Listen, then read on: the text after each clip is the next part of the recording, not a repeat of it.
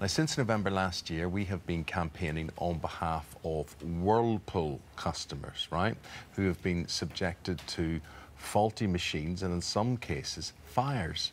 Devastating fires. Very devastating. In their We saw homes. those pictures, yeah. And before we talk to our consumer experts regarding the latest help and information there is, let's have a look back on this campaign so far. Well, the alert put out by Indesit follows a series of household blazes and could affect millions of families. Well, it appears the situation is becoming increasingly dangerous, with one family losing their home in a fire believed to have been caused by their tumble dryer. Well, Whirlpool, who own the Hotpoint brand, turned us down 3 times when we asked them to come on the show to talk about the fire hazard posed by these machines. So we sent Alice Beer to them in Michigan. What if it is too late and there is a death? I don't want to be sitting here doing this interview, and you certainly don't. I believe the products are safe. Put the tumble dryer on after lunch there, and I got upstairs to go and get the little one after putting it on. I come back down the stairs with him and it was just a light, it was just glowing. We're calling this our wall of shame. These are emails that were sent to us from you during yesterday's show. In terms of manufacturing, when did Whirlpool, Hotpoint and the other brands, when did they know that this problem was in place? Mr. Petterino, thank you for joining us. I want to ask you a direct question now. How will you feel if a family, one of those sets of loyal customers, die because their house burns down on your watch? Well, some tough questions during our campaign, and we're joined now by Alice Beer, who's been obviously spearheading the whole crusade on behalf of This Morning. And also, we've got Peter Moorey with us today. Peter is head of campaigns at consumer website Which, and Which have carried out an undercover investigation. Welcome to you both. Which is printed today. That's right. Publishing the results of that today. This is, without doubt, for Whirlpool, for Hotpoint, for whichever other brand they're trading under. It's a PR disaster. It's a business disaster for them. How are they handling the fallout? Well, not very well from our investigation. We did a number of things. Like you, we've been hearing from Whirlpool customers who are really concerned about this, and so we wanted to go in a bit more depth. We did some mystery shopping. We called up the call centre ourselves to see how they were handling people's issues. We also went out and spoke to 800 affected customers to find out how they felt about it, and we heard in detail from 40 customers, and we find very high levels of concern. Clearly, 60% of people worried about the safety of their machine. And when we did our mystery shopping, we found that actually the advice that we were getting from call handlers was really very unsatisfactory. Whirlpool themselves are saying, you know, if you have one of these machines, you need to make sure that it's attended when it's running. You need to make sure that you're cleaning it between dries. And yet, when we called up the call centre, they were telling us there's nothing to worry about. So some really poor practice here. As haven't we, lack of training as well. When people are calling, the people who are answering the phones have no idea what to do with them.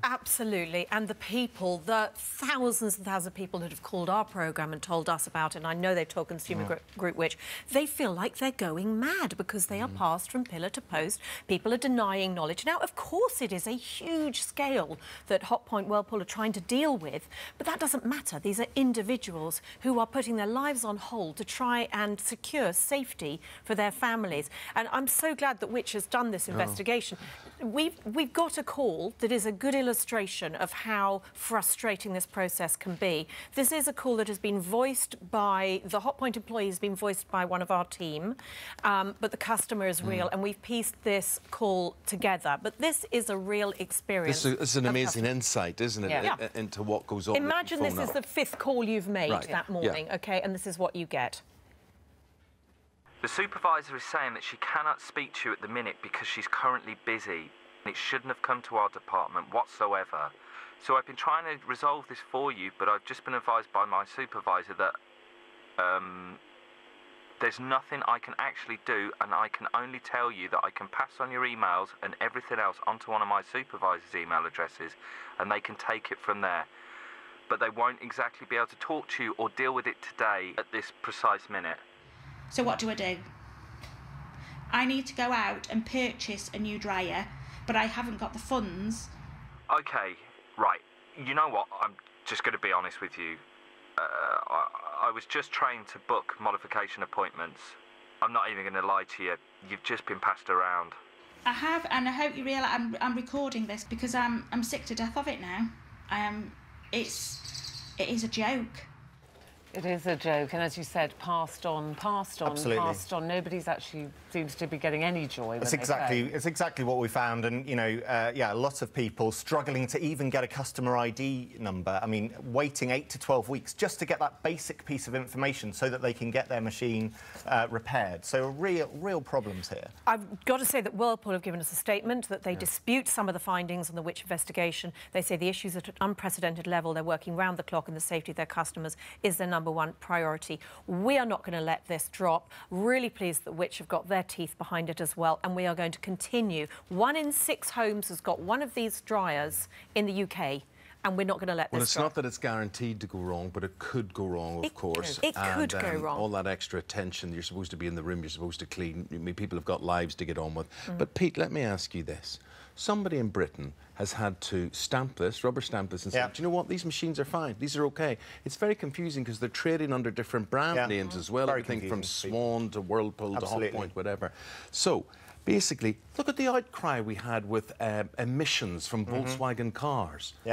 Why isn't the government getting involved in this? Somebody could die over this. And that's absolutely the right question. The government should get involved. That's what we're calling for today. They set up a steering group. Seems like a very weak response to look at the whole issue of product safety. We think that steering group now immediately needs to look at this Whirlpool case, but also to set out what they're going to do about product safety in this country, given the concerns that we see this morning. I think the other point on which machines are affected, we're publishing on the Which website today, on which.co.uk, all 127 models that are affected. So if people want to know if their machine is affected, they can go there. There might be people who still don't know. Absolutely. So, can I just say, social media, social media, social media. Excellent Facebook pages out there that are supporting people. Get a free of charge replacement. Don't put up with any nonsense. Thank you.